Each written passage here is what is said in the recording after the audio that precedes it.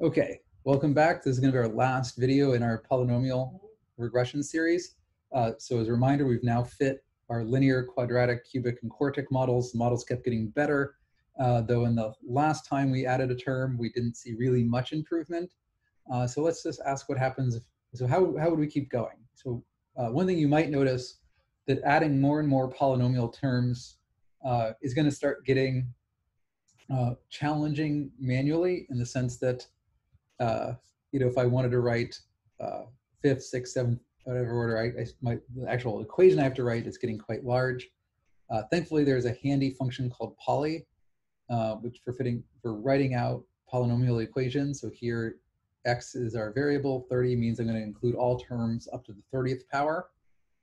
And then I can see, I've kind of truncated some of it, but you can see our regressions, our estimates of going to jump to a much higher order. This is just for visualization purposes, make a point.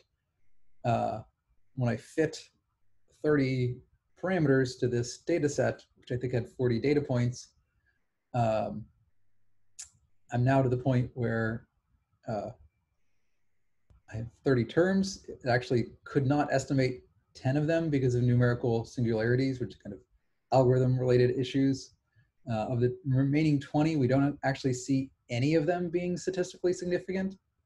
That said, our overall model test p-value is still highly significant because, well, this model is, well, no individual parameter in this model is different from zero. The overall model is still better than fitting a flat constant mean.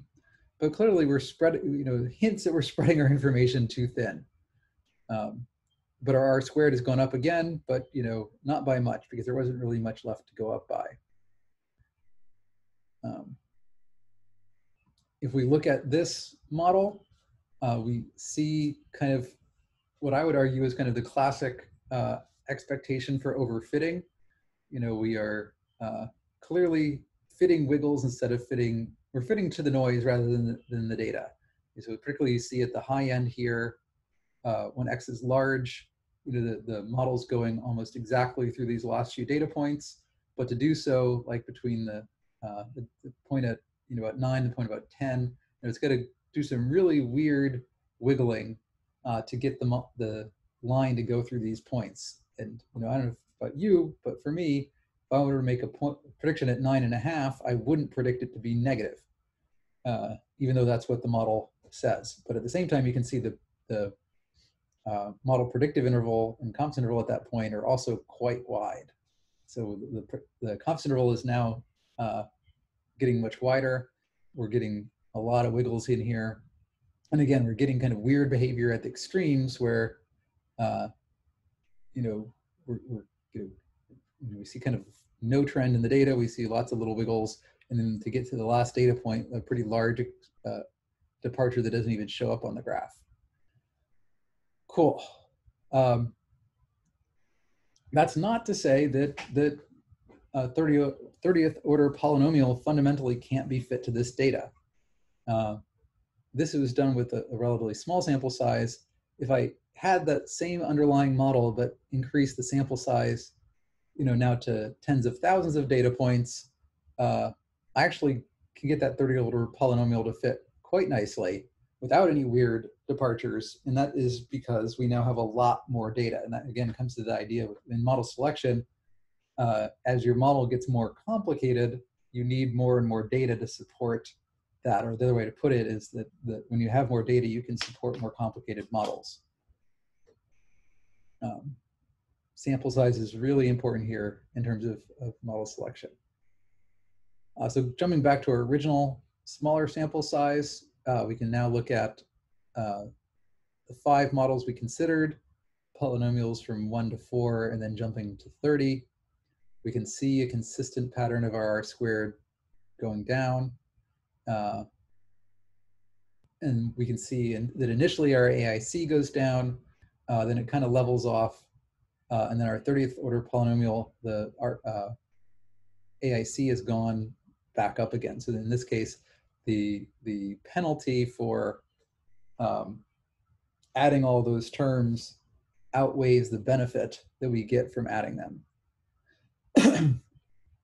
One thing I would note is that in this particular case, with the various wiggles in the data, the AIC, even though that fourth order polynomial included terms that were not individually statistically significant, the overall model actually has the lowest AIC of the ones we considered. But that lower AIC is very marginally lower. So we can see that the AIC went down by about 0.25. And remember that we don't really distinguish models that have an AIC within a range of 2. So the way you would actually interpret this is that while the fourth order polynomial is a slightly better fit than the third order polynomial, effectively you really couldn't tell them apart. And in fact, if you were to make predictions, it might actually be valuable to make predictions with both models. And in some cases, like in the center of the data, they're probably predicting essentially the same thing. In other cases, at the extremes, they may predict very different things, and that would actually be a useful thing to know. With two models that fit, where do two models that fit equally well make the same prediction, and where do two models that fit the data equally well make very different predictions? Cool. And then finally, to wrap up, this is just a visual comparison between our cubic model, which fit the data very well. And in this case, I never told you where this data came from, but this was actually simulated data all along. So I actually, stuck in a model that I made up the parameters, and simulated data from it, adding a certain amount of error around the model. So I chose a standard error, and then chose a sigma residual error. And then I fit that, and you can see that in this case, the true model actually does fall within the confidence interval of the recovered model. The parameter, the recovered parameter estimates are not perfect, but they're in the right ballpark. And if you could go back and look at your confidence estimates on any of the individual parameters to ask whether they actually were significantly different from the true model as well. Cool. So we'll wrap up there, and that kind of covers our lecture on how we fit polynomial models, and also kind of why we fit polynomial models, and the importance of having model selection as a way of helping us know when to stop fitting polynomials.